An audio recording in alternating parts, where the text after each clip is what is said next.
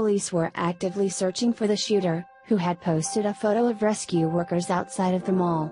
3 people were shot dead and 2 were wounded during a shooting at a mall on Friday in northwest Washington state, where authorities were searching for the gunman, several media outlets reported. Authorities initially said on social media that 4 people were killed in the shooting, that occurred at about 7 p.m. local time Friday at the Cascade Mall in Burlington, Washington, about 65 miles, 105 kilometers, north of Seattle. Several local media outlets reported that 3, not 4, people were fatally wounded.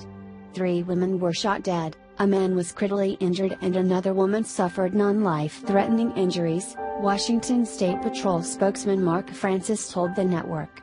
A local hospital told a CBS affiliate that it had received 1 casualty from the shooting.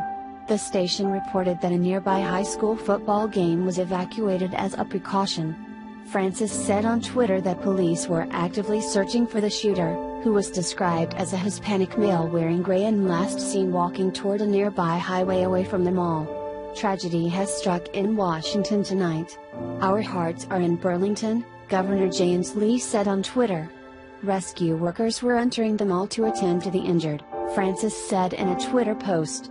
The shooting comes less than a week after a man stabbed 9 people at a mall in central Minnesota before being shot dead. The FBI is investigating that attack as a potential act of terrorism. NBC News reported that Washington State Patrol have said that there is no indication of terrorism in the shooting in Burlington.